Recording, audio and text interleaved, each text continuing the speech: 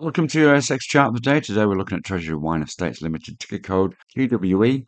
It's the 5th of March, and this wine producing company is looking very good technically for a potential move to the upside. Let's have a look at the chart right now. You can see here we've really been an uptrend since the beginning of February. Once we breached this longer term double bottom here, we broke the 200 MA towards the back end of Feb and have moved our way back up to these resistance points that we hit in October and September last year.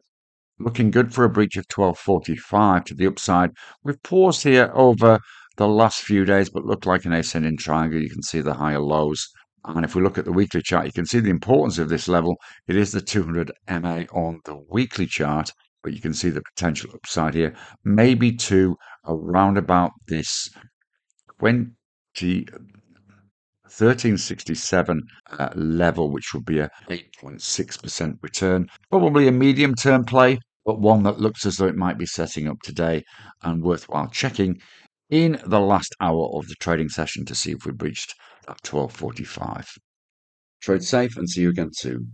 Bye-bye for now.